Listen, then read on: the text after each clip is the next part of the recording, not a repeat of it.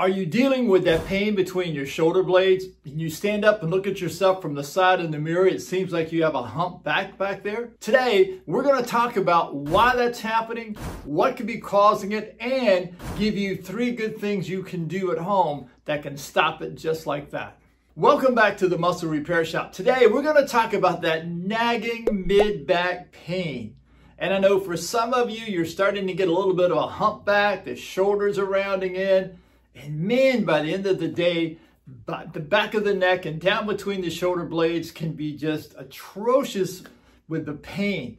And I know for some of you, even laying flat on your back while in bed can be a problem. So today we want to talk about what's causing that, why do some of the traditional treatments fail, and then I'm going to give you 3 things that you can do at home that can alleviate that in a hurry. So let's get right into it. So what's causing that? So when you look at the muscles in the mid-back, you've got muscles that are coming from the spine out towards the shoulder blades. You've got muscles coming from the base of your skull down until the top part of the shoulder blades and out into the shoulders.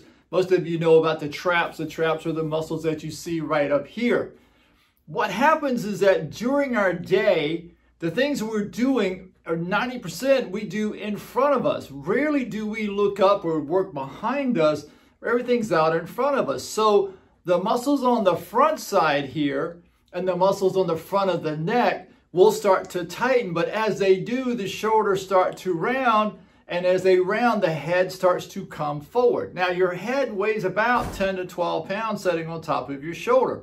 However, every inch your head leans in front of your chest, the pressure on the backside of your neck and down between the shoulder blades into that mid-back increases by 10 pounds per inch. So if you're sitting in front of a computer or you're looking all day down at your phone, what's going to happen is you're going to have as much as 40 pounds of pressure between your shoulder blades on your mid-back. And that's where a lot of that pain comes from. Now, when you're looking at that over time, what will happen is that can lead to pinched nerves, bulging disc, herniated disc, disc degeneration, osteoarthritis. All those things can begin to happen just because of the poor posture as you're sitting looking at a computer all day, or as you're walking, even walking and you're looking downward all the time, you're increasing that pressure on the mid part of your back. Now, sometimes that can come from sports injuries, it can come from car accidents,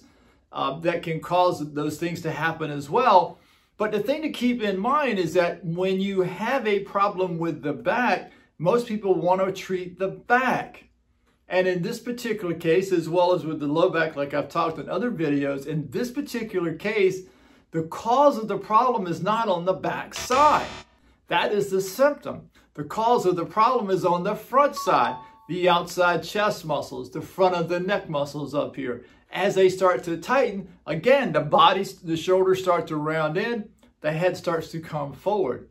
Even the way you walk, if you're walking, and you'll see other videos about walking and your feet and your calves, but even the way you're walking, if you're wearing thick sole shoes and your ankles aren't bending very well, the shoes can't bend at the arch of your foot, that by itself can create and cause that to happen too. So let's take a look at the treatments, traditional treatments for this.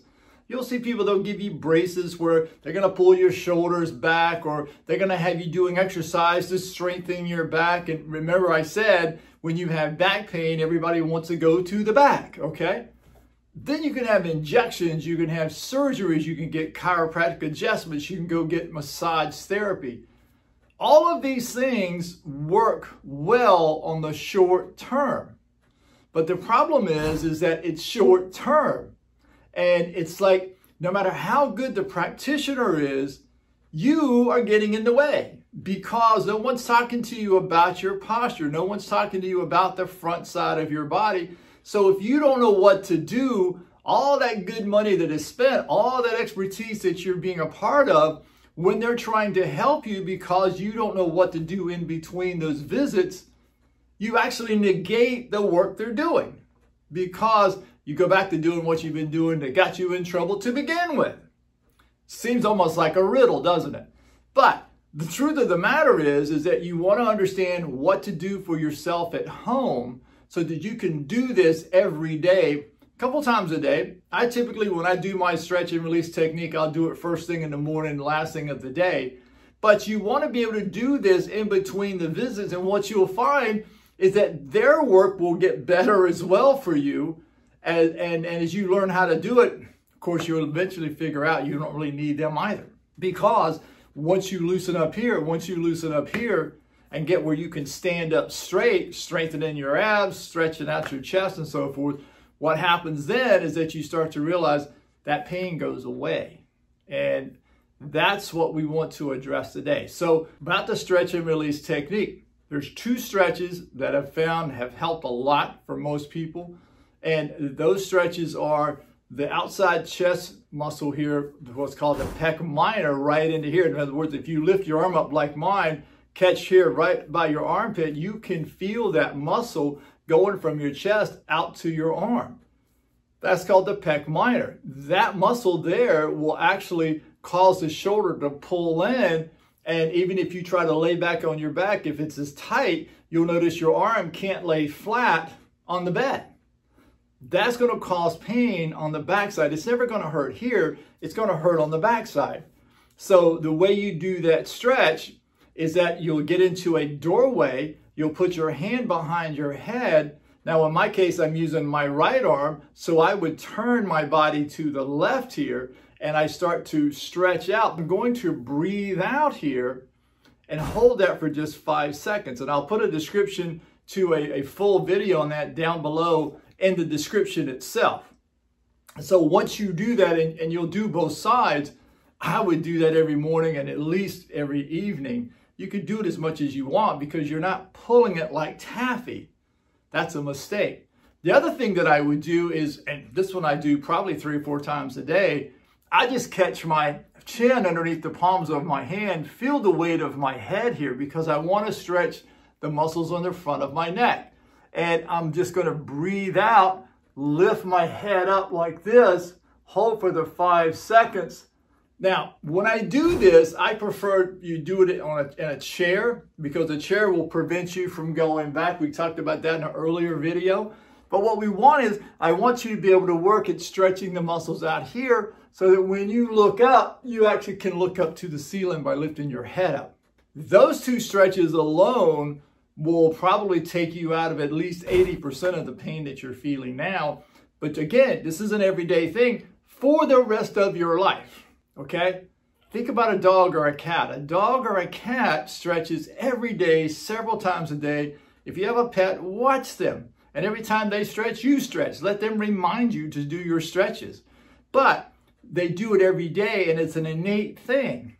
And for some reason, for humans, it's really not. But we're not pulling taffy. We're breathing out as we're stretching, and we're allowing the muscles to just release. That's all we're doing. All stretching is releasing the tension. Now, the third thing, because I told you there was 3 things. Take a tennis ball, put it on a sock. And I know what you're going to ask me in comments. Can I use a cue ball? Can I use a lacrosse ball? Can I use a spiky ball? Or whatever the case may be. No. Get a tennis ball. They're cheap. Get one. If you know a tennis player, they've got old ones. They'll give you one. Put it in a sock. And you're going to lean against the wall. And what you're going to do is throw it over your shoulder, leaning against the wall, and allowing the body then to relax. We're not going to roll on it. Let me make that clear. You're not going to roll on it. All you're doing is you're checking spot to spot. And by doing that, what happens is that you start to release the muscles in the back that have been holding so tight because everything here is tight. And again, I'll have a description to the neck stretch. I'll have a description to the chest stretch and the tennis ball massage down below. You can click on a link there, go right to the video, and it'll show you completely what to do. And we'll go from there. So do this, like I said, a minimal morning and night so you get the pain to stop. Once the pain stops, you could get away with doing it once a day. But I'm saying it is a consistently everyday thing. Stretching is not work. Most people who've talked to us about stretching is they want us to pull as hard as we can, and you hold for 15, 20, 30 seconds, 60 seconds, and you're pulling and pulling and pulling, and the mindset is that I'm pulling my muscles to make them longer. You're not doing that. The muscles are attached on both ends. It won't get any longer. What you're doing is you're releasing tension in the muscle by releasing the tension in your mind, breathing out. You can't be talking to a friend while you're stretching.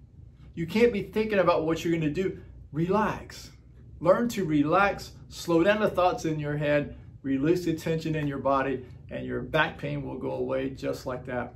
Most of my clients laugh because they start to figure out that half of what they're dealing with in their pain for muscles is as much in their head as it is in the muscle itself. And that is really true. So give it a shot, give it a try. Have any questions, please leave me some comments. Be happy to help you with that. And again, I'll have the descriptions down below. Make sure if you haven't subscribed, please do me a favor. Be sure to subscribe so that you can get the next videos. They keep coming out each week. And I want to announce that on September the 1st, my book is going to be published and available on Amazon. We'll be sending out some things for pre-sales in August. So I'll be sure to tell you about that as that time comes along. So make sure you subscribe. Ring that bell so that you can get notifications when a new video or a new thing comes out from me. And be sure to comment because I always love to hear your comments. Thank you. I hope you enjoyed this last video. Be sure to click on the video here to my left and enjoy.